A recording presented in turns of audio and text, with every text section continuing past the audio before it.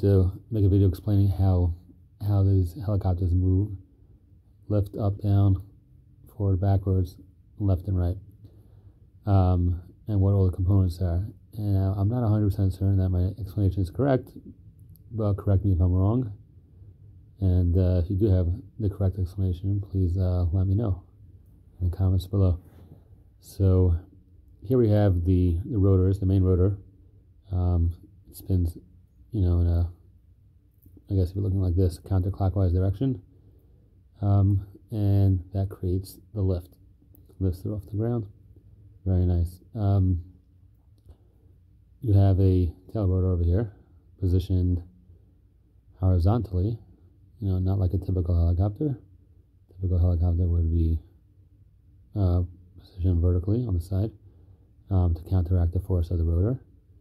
This is actually positioned horizontally, and when this is rotating, it creates a force that's pushing up on the rear of the on the tail of the helicopter, and it's spinning in the other direction.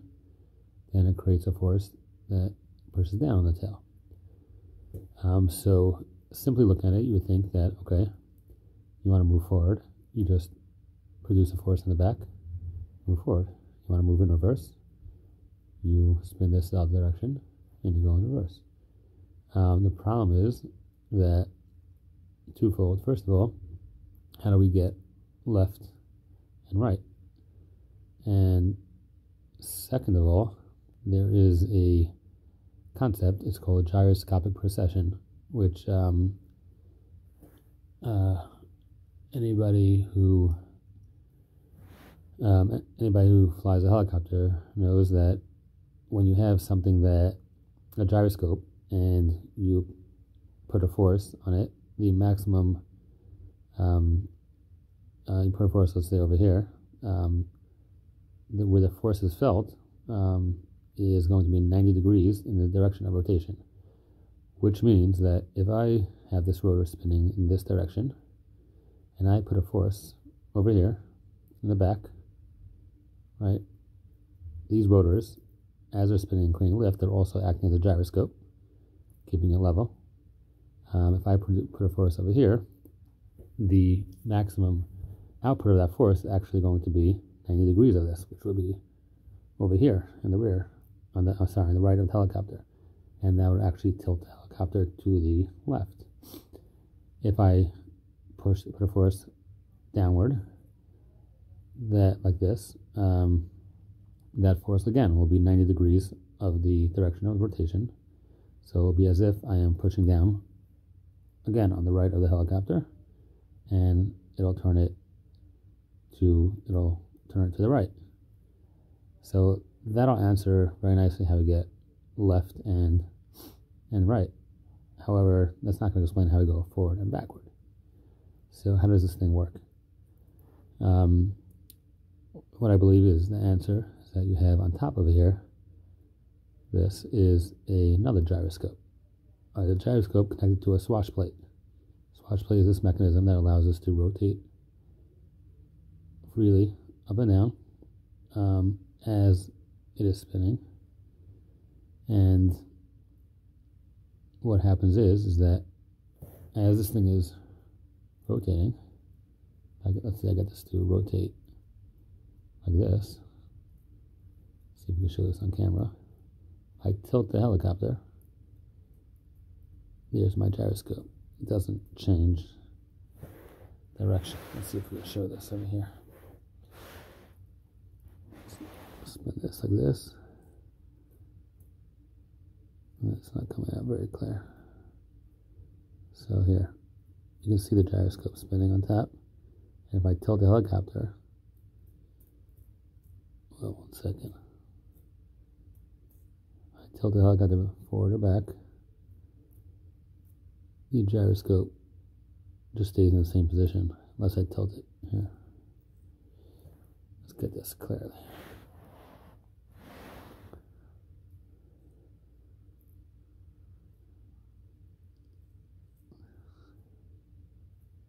Yeah, it's spinning nice and fast. I lift backwards and forwards. The gyroscope stays in the same position. So we got a gyroscope over here stabilizing the helicopter. And what I think is happening is that because this gyroscope is stabilizing the helicopter and it's got heavy weights on the end, it is stronger than the gyroscopic force of these rotors. And being that that's the case, if this gyroscope is spinning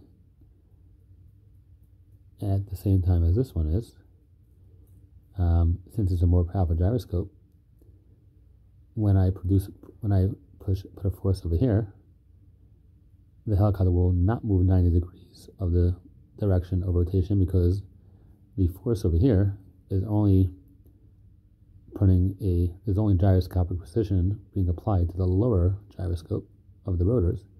However, to the gyroscope on top, the gyroscopic precision is not being applied because it has a swash plate, and it retains its position like every gyroscope does until you go past that, till I would, go enough of an angle that it'll max out the swash plate.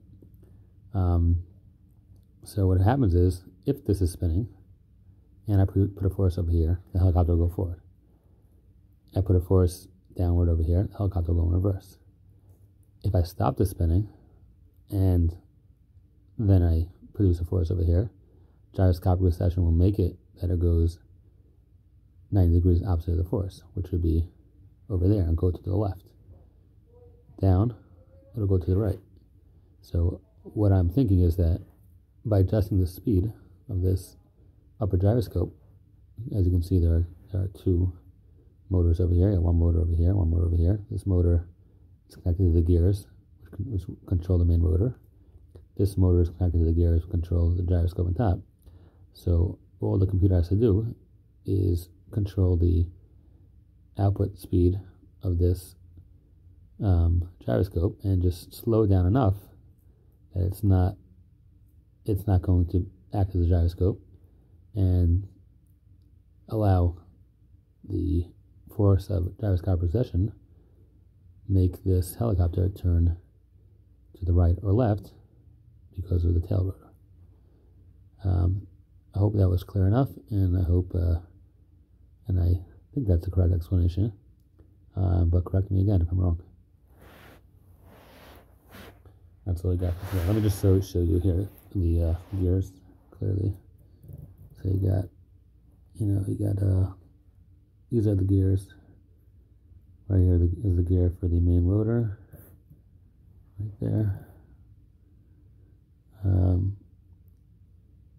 It goes like that, connects to this one for the main rotor, and then you have the gears on the opposite end here, right over here.